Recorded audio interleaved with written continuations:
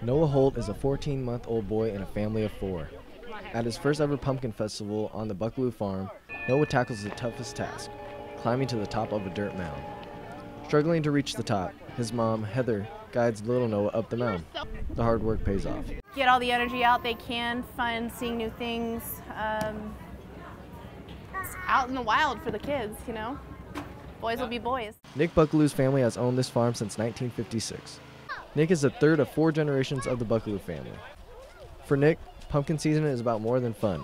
It's farming and teaching kids a little something he and his family have done since the 1920s.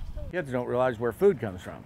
They think it comes from the grocery store. So it's nice to see them out in the field and actually picking a pumpkin that comes right off the vine, and they can relate to how agriculture actually feeds the world. In its 28th year running, the Buckaloo Pumpkin Patch has been a place for families to really get an experience of what the fall season truly has to offer. Everybody's so happy here, you know, it's just fantastic. You know, you hear a lot of comments like that. And they love the, going out in the field with nature and that, especially families who've never done it. It's a pretty neat thing to do.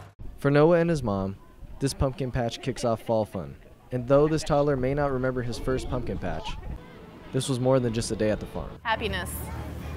As long as we can get them out of the house and they see new things, that's all that matters. They're just kids. They just want to go everywhere and see everything.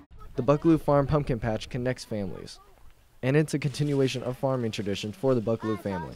For Arizona Cat's Eye, I'm Ryan Lopez.